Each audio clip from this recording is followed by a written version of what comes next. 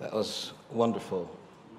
I was transported to glory.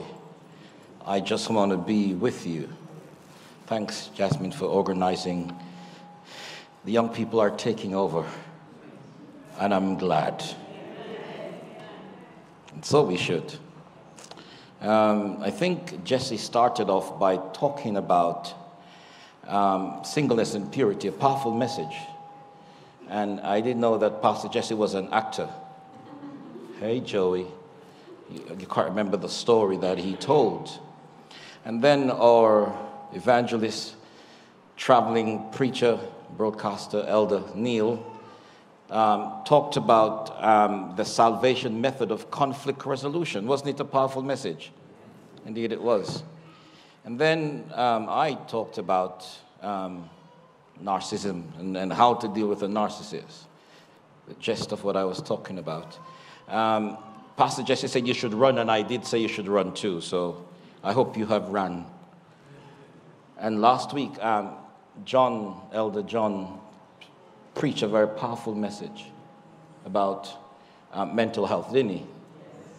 Story of Elijah and the boy and the mother and the father. And he looked at the different reactions of mother, father. It was a very, I wasn't supposed to be preaching, but the preacher fell ill. And so I'm going to talk about worship in light of the whole family dynamics. It wasn't supposed to be, it was supposed to be how much is too much. I would need a lot of time to write something on that scale. So I just jumped in with a message that I preached last week in West Croydon about stand up rather than stooping down. Stand with me. Let's read Daniel chapter 3. And we'll go from 28. Whatever version you have, it doesn't matter. Just read with me. Daniel chapter 3, 28 to 30. Let's go then. Let's read together. Then Nebuchadnezzar spake and said, Blessed be the God of Shadrach, who had sent his angel and delivered his servants that trusted in him, and have changed the king's word and yield their bodies, that they might not serve nor worship any god except their own God. Therefore I make a decree that every people, nation, and language which speak anything against the God of Shadrach, Meshach, and Abednego shall be cut in pieces, and their houses shall be made a dunghill, because there's no other God that can deliver after this sort. In verse 30, then the king promoted Shadrach, Meshach. Lord, speak today. Amen.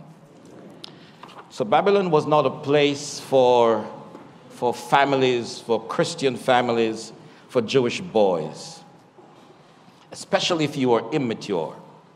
This was a place where you had to quickly find yourself, find your strength, and find your faith. Hello, Sister Beverly. Nice to see you. And Myron and Karina, congratulations. I did say to you both that I must be at the blessing, even if I have to gate crash. You had to grow up quickly and be a man. You had to, in Babylon, you had to be able to live and survive in Babylon. If you were in Babylon, you had to adapt to the hostile environment without losing what you believe. Otherwise, you'll be blown away with many and any winds of doctrines or new ideas that come your way. Because you see, when you live in Babylon, there was always something new, some new ideas. In Babylon, there was always some new lifestyle to adapt to. In Babylon, there was always some new beliefs to embrace. Doesn't this look like we're living in Babylon in our present days? Babylon was unfriendly territory for anyone who believed in an absolute God. a God who reigns and who controls the wind and rain, a God who was supreme and sovereign. So Shadrach, Meshach, and Abednego knew that to survive in Babylon, they had to live close to God, and they had to have God close to them. Follow me this morning. I'm going somewhere. They knew that each day they wake up and live, they would face new and different challenges, trials and tribulation. They knew that yesterday's prayer, yesterday's church service was not sufficient for today's trials. They need fresh bread each day. They knew that their continued survival and existence had nothing to do with their skills, their knowledge, their wisdom, their abilities. They knew that to survive, not just as an individual, but as a family, they need the presence and the power of the Holy Spirit. They knew that the hand of God was guiding and controlling their destiny. Understand this morning that Babylon was a fierce country. They had a vicious, ruthless army. They were always looking for new territories to ravish, to destroy, looking for new boys and girls to take back to Babylon. Understand, Babylon was into deporting, deculturing, and destroying. These Hebrew boys were chosen by their captors because of their physical structure, good looks, and exceptional brains. Maybe I would have been left behind. I don't know. Neil would have gone. Maybe Pete would have gone too. Perhaps David would have stayed. But anyway, the writer of Daniel in Daniel 1:4 describes the boys in this way. He says, children in whom was no blemish, Daniel 1:4, but well favored and skillful in all what? Wisdom and cunning in knowledge, understanding science, and as such as had ability in them to stand in the king's palace. So the king was always trying to take the best of the best. And notice when Satan comes into the church, talk to me somebody. When he comes into the family, he attacks us with the strongest. Are we together this morning? If I ask you the question, what were the names of the Hebrew boys? You wouldn't know, because you call them Shadrach, Meshach, and Abednego. You see, every chosen captive would undergo 3 years of intensive training in Babylonian college. Their taste bud had to adopt to the Babylonian cuisine. They had to master the Babylonian system of governance. They were trained to become conversant in their dialect and language. At the end of their 3 years of study in Babylonian University, they would matriculate and they would forget who they were. If I ask you what their names were, most of you won't even know, because you call them Shadrach. That's what the Babylonian wanted. They wanted to change their dress style. They wanted to change their eating habits. They wanted to think, live, and be called by their Babylonian names. If I ask you the question, some of you are looking at me strange. What are their names? I know we'd have some righteous members in this church. To modify these boys' mind, to modify their minds, their names were changed from Hebrew to Babylonian. As a matter of fact, even Daniel's name was linked to a Babylonian god, because the king of Babylon wanted them to forget who their God was. Truthfully, many of us would be challenged to maintain our former lifestyle if we were upgraded to live in comfort whilst in captivity.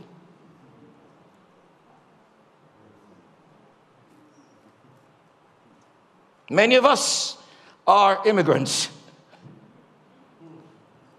We have traveled from our country, and we have come to Britain. We have been upgraded, and our Christianity has been downgraded.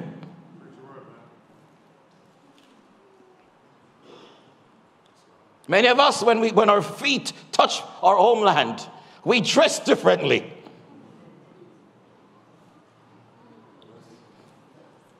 We remove these things from off the nails because we're going to our home church.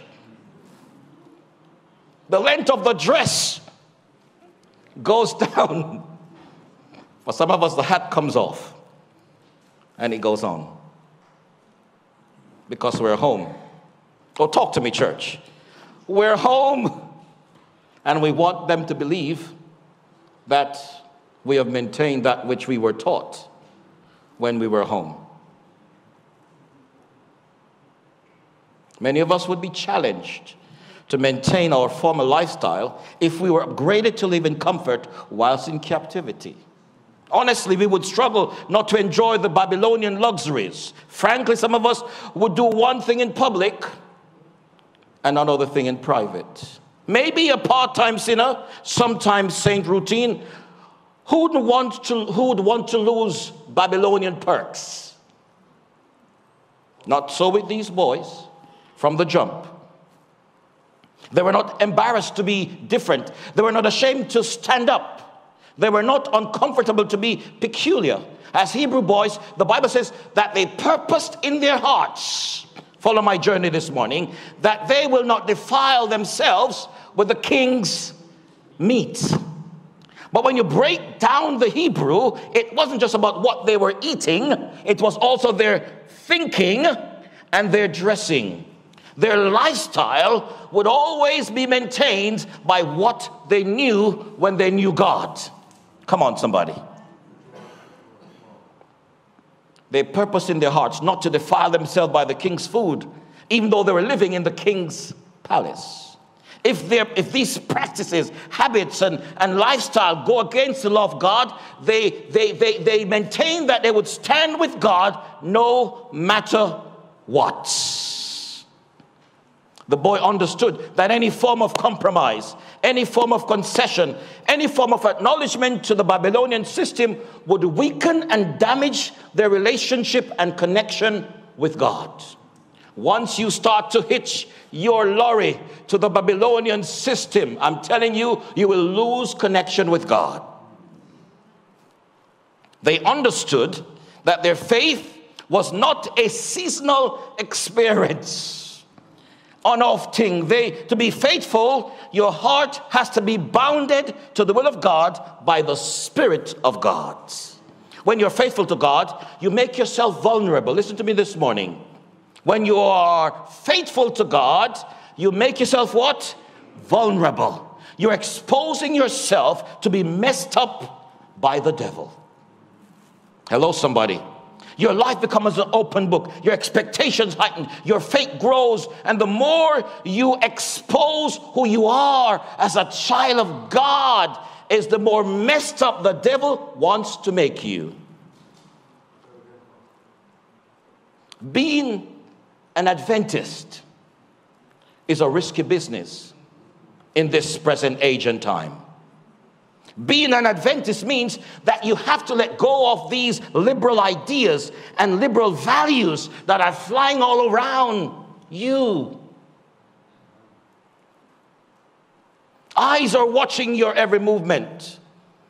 Ears are listening to your every mannerism. Tongues are evaluating your every motive. Standing on the plain of Dura, facing the image was no real challenge. Listen to me this morning. Was no real challenge for these three boys. Their conviction was already made before they stood on the plain of Dura. They had seen God in their past life. They had seen his faithfulness. They understood that God had stood up for them in the past. And if God stands for you in the past, he will stand for you in the present. God had showed up in their past circumstances. God had changed their situation. So Mishael, Azariah, and Ananiah, who the Babylonians called Shadrach, Meshach, and Abednego, had a Jewish mindset, even though they were living in a Babylonian world. Jesus said these words, be in the world, come on church, but not of the world. Paul put it, he says, I'm crucified with Christ. Nevertheless, not I live, but what? Christ that lives in. Listen, the boys had a history with God. They knew, I'm going somewhere, that true worship, listen to me carefully, true worship is a valuing or a treasuring of anything that belongs to God. Hear what the Bible says in Romans 12 verse 1. You know it. I beseech you therefore, brethren, come on now, by the what? Mercies of God, that you present your what? Bodies as living what? Holy, acceptable unto God, which is your. Yes, this is all about worship. We worship. When we worship God, God renews us. When we worship God, God refreshes us. When we worship God, God refills us. Daniel chapter 3, 4 to 6, go there. Then an herald cried aloud, to you it is commanded, O people, nations, and language. Is it there? Read with me. That at what time you hear the what? The sound of the cornet, the flute, the harp, I don't even know what a sackbut is, but it's something, a dulcimer, and all kinds of what? Music he what? Fall down and what? Worship the golden image that Nebuchadnezzar the king had what? And whoso fall not down and worship shall the same hour be cast in the midst of a burning fiery furnace. Read the text. It talks about people. Read the text. Place and occasion. The text tells us the event happened on the plain of Dura, an open field. It was a beautiful place. A flat plain where people from all quarters of Babylon could see a prominent, colossal image. An image of gold. What an ugly sight. But a beautiful image. The occasion was to bow, worship. The image was 90 feet or 27 meters tall. I'm 5'6.5". Divide that by 90, you imagine how tall the image was. An image of pure solid gold. And a giant image it was close to the king's heart. A statue golden built to boast of his power, his might. And so he called all his subordinates to worship. He decreed a terrible punishment of fiery death to those who refused. Notice the text. Read when you have time. Everybody was there. People of wealth and power. People of all class. The sheriff, the governor. Everyone was there. People such as Shadrach, Meshach, and Abednego. But what he didn't understand, that these boys were people of faith and prayer. They were people who walked with God, people who had survived the onslaught of the Babylonian bombardment, people who knew that God had delivered the Jews from Egypt by the opening of the Red Sea, people like Shadrach, Meshach, and Abednego who knew that it was at the sound of the shout that the walls of Babylon came tumbling down. People who knew that God was still on the plain of Dura, even though the image was there. The boys were there out of politeness. Listen to me this morning. As they were like all dignitaries summoned to be there. Let me remind you and myself, true Christian strength and faith is not seen when much is going well, but rather when our backs is against the wall. Talk is cheap. I could claim to be the greatest singer in the world, but once I open my mouth, you figure I can't even sing as I said I can. The same goes for members of this church. You can use all the right words, but if your actions don't line up with those words, we are fake. The text shows us an ugly sight, a sight of an image built by one man's pride, a sight to humiliate God and demean him, a sight to indulge one's man's arrogance and to boost his ego. He had a fixed mindset, a mindset that he should be worshipped. This was his time, his moment, his occasion, a moment to belittle and diminish the King of the universe, and occasions to take on the God of gods and the King of kings. But he forgot that there were three boys standing there. Nebuchadnezzar's dead image was his way to call in others to worship him. Friends, we are born to worship. born to give God worship, born to glorify God, born to give him praise, born to give him obedience, born to give him thanksgiving, born to honor, to adore, to reverence. You and I, we were born to worship God. By the way, the image on the plain of Dura was carried by the king's emissaries. The text doesn't tell us who carried them. It was placed there by the king's diktat, waiting to be worshipped, waiting to be adored. It just sat there, unable to be moved. It just sat there waiting to receive what it does not deserve. There are many in some churches, not Croydon Church, who must be carried.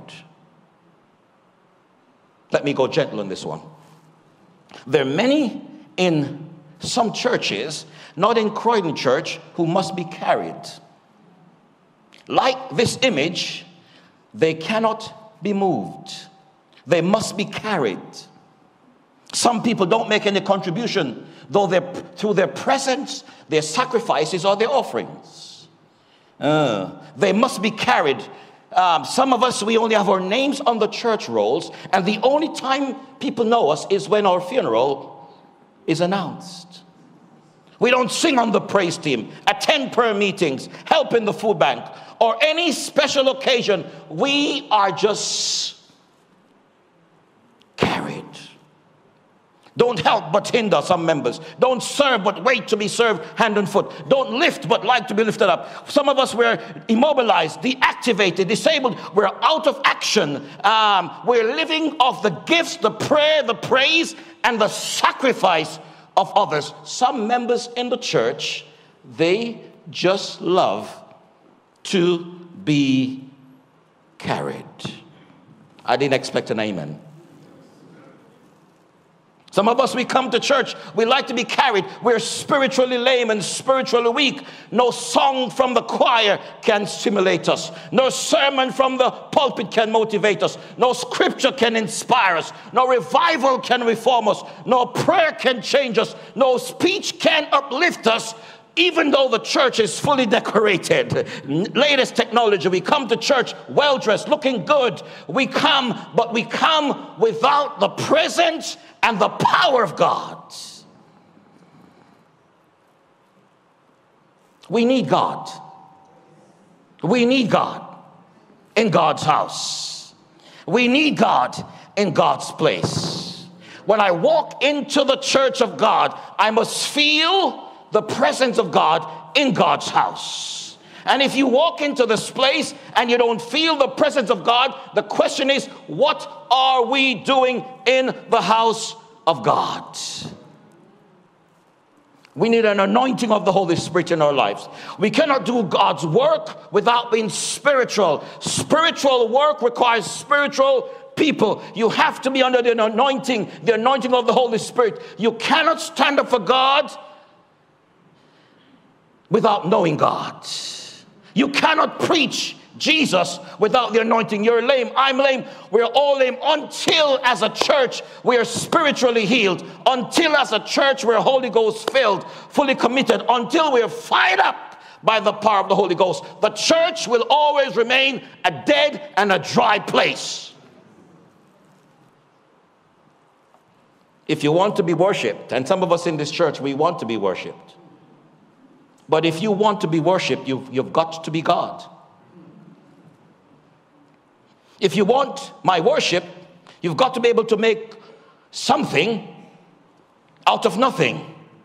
If you want to be worshipped, you have to be able to die on the cross and save me from my sin. Worship belongs to God.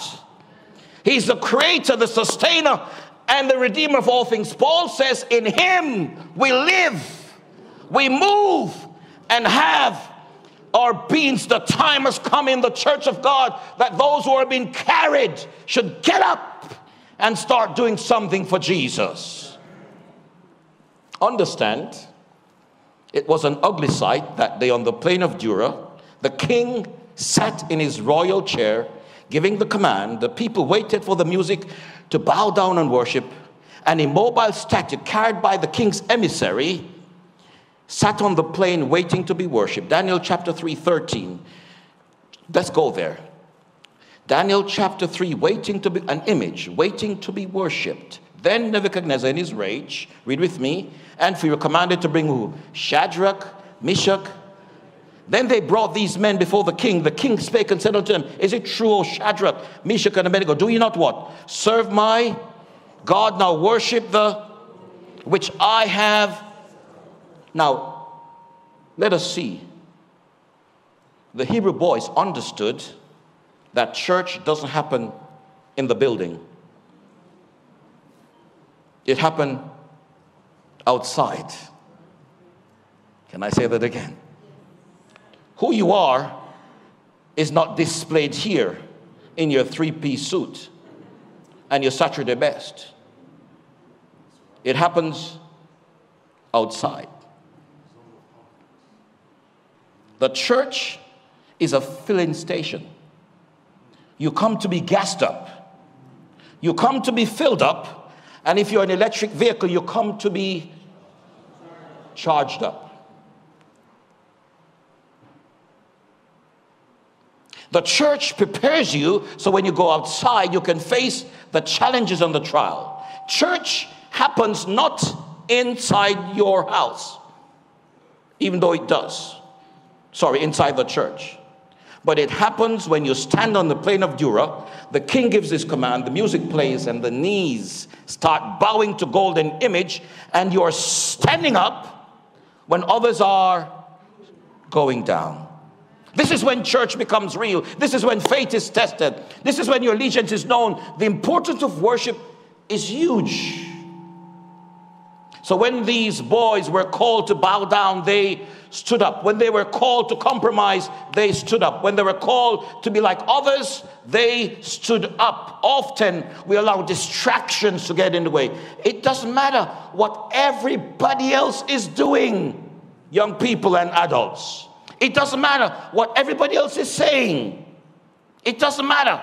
You're a child of God.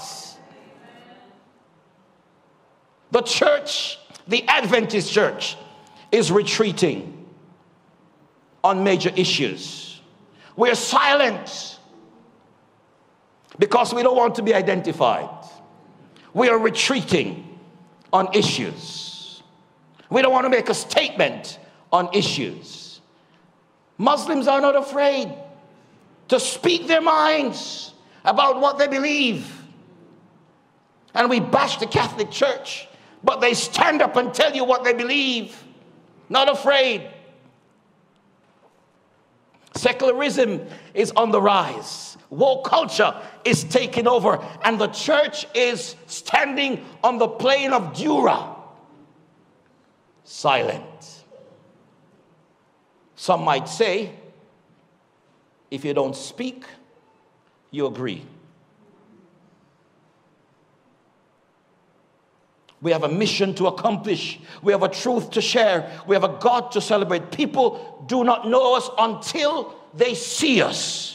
They don't know who we are until we declare our worship. Our worship declares our lifestyle and our loyalty. Much happens in the church, but that's not where God sees you as a Christian when you step outside of the walls of this church. How do people see us? Too many of us come to Croydon Church to be entertained, to be excited, to have our personal feelings massaged. Then on the other hand, some of us come here because we think it's a funeral home. So anybody else express joy as to what God has done for them, we have to look around and wonder, why are they expressing? Listen to me, when I think of the goodness of Jesus and all that he has done for me, I don't care who is watching, who is looking, who wants to say anything, because you don't know my journey.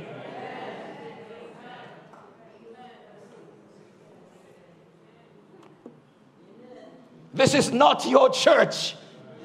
This is not my church. We might have built the building, we might have paid for it, but this is the house of God. And so when the children of God comes into the house of God, they should be able to express The goodness of God in God's presence, because let me tell you something, my friends, the Bible says that we must enter his courts. Come on, church, with praise. Don't be afraid to shout when God is speaking to your heart. This is not a funeral home. It is important that we take worship seriously. Worship matters. Worship matters to God. It should matter to you. Sometimes we come to church, but we don't worship. We sing songs, but we don't worship. We listen to sermons, but we don't worship. We serve in ministry, but we don't worship. Worship is a lifestyle. It is the gathering of believers to practice and to celebrate God. We are created, the Bible says that we were created in the image of God. As such, we are bearers of his image. We are designed to be in constant communion with the Father, Son, and Holy Spirit. Notice the Bible says that when the angels stood in the presence of God, they sing what? Holy. Somebody says one for the Father, holy, one for the Son, and for those who don't believe in the Holy Spirit, holy, one for the Holy Spirit. Worship is a lifestyle. It is in our DNA. It is built into our human nature. Worship. And when you, listen to me this point, write this down. When you truly worship, you learn how to love difficult people.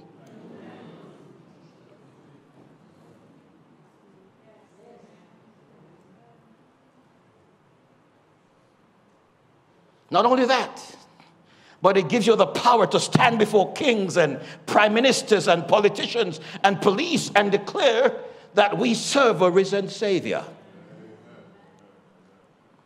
It allows us not just to look on those who are influential and those who have power, but it allows me to go and mingle with those who have nothing, to sit with those who are sitting on the pain and the poor and the pauper in society. We are emissaries of God's grace. His grace, we're ambassadors. We're called to spread his message. So each time we come to church and we worship, then worship should spill over from the church into the streets. It should spill over into the shops, into the workplace, into the hospitals, into the parliament, into our homes, onto the plain of Dura. Let me tell you something. The Bible says when Moses came down from the mountain and he faced the people, he said, "Veil your face, what's happening?" Moses declared, "I have been in the presence of the Almighty God." We are to become channel of grace, hope bringers, joy restorers. We are to look at people and we need to see their needs. We need to empathize with those who are in pain. We need to support those who are having troubles, pardon the prisoners, be the sight of the blind. We need to lift the burdens of those who are battered, bruised, and beaten. Worship connects us to God, and God connects us to others.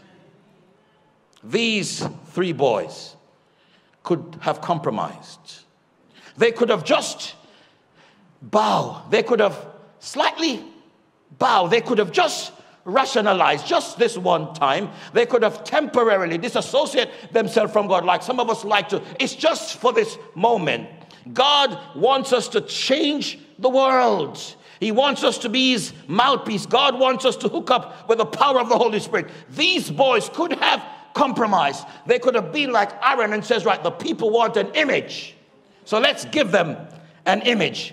They could be like Saul, who says to obey, let me take the best to sacrifice. They could have been like Samson, Delilah pleased me well. They could have acted like Balaam the prophet. Just this once, I'll take the money. When we compromise, write this down, we give up something that is most valuable for something that has no value. Let me say this again. When you compromise, you're giving up something that is most valuable for something that has no value. We must never compromise our faith. We must never compromise our belief, never compromise our values. We must be diligent in our pursuit of God and His truth. We must resist the temptation to conform to the image of this world. The world is in danger, and the church stands on the plain of Dura, compromising. Look at the boys. Come with me. Look at the boys. Standing up, standing tall before the king. Look at the boys speaking to the king. Look at the boys being courteous but strong. Life is in danger, but not afraid of upending consequences. O king, listen to the word. O king, we are not careful to answer thee. We won't bow to your image. We won't serve your God. We only serve God. When the church truly serve God, help is on the way. When the church is filled with the Holy Spirit, life is transformed. When the church worships, you see the beauty and the glory of God. When the church worships, help is on the way. We receive something, we hear something, we feel something. We feel the power and the moving of the Holy Spirit. If you want to know God, that God still blesses, God still heals, God still restores, God still transforms, God still raised from the dead, God still open doors, you just need to learn how to truly worship God. Songwriter says, I was sinking deep in sin, far from the peaceful shore, very deeply stained within, sinking to rise no more. But the master of the sea heard my despairing cry. From the waters lifted me, now safe I am. Love lifted me. When you worship God, He lifts you. Let me put the sermon to bed. Church happens not in the building, but when you're standing on the plain of Dura. The king gives his command, the music plays, and the knees bow to the golden statue, but you are standing up when others are going down. The three Hebrew boys stood up and they stood out. God has a way of showing up. He has a way of going beyond our expectation, going beyond what He expected, opening doors that we thought were closed. Let me tell you something. I've asked God for bread and He gives me a bakery. I've asked God for physical restoration. Instead, He forgives me of my sins. I've asked Him for a house, but He said to me that He's building me a what? A mansion. I asked Him for healing, and what He does instead, He sends you resurrection. God is able to do abundantly above and beyond that which we ask, we think, or that which we imagine. God has no limits. Daniel 3, my last verse. If it be so, this is the message, take this with you. Daniel 3, if it be so, let's go. Our God whom we is able from the burning fiery furnace, and He will what? Out of thine hands, O King. Verse 18.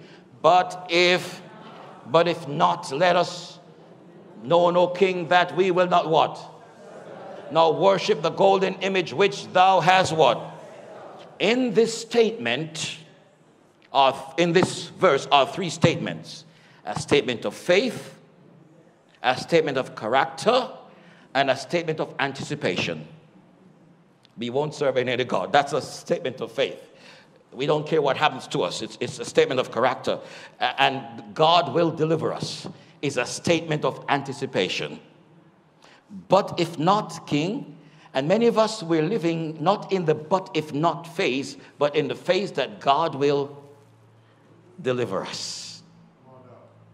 But if not, remind me of Jesus. He says, not my will, but thy will be done. It summarizes their faith and trust in God. It declares that worship is not a moment, but a lifestyle that shows your character. Somehow the statement suggests that the boys were anticipating something great for God. King, we believe that God will deliver us from the fiery furnace, but if not, we will not bow. They didn't want to die, but they didn't want to be disappointed. And if not, He's still the King Most High. And if not, He still loves us. And if not, He still will rescue us. But most of us are living in this world that I've been praying for years. My life is becoming a living hell.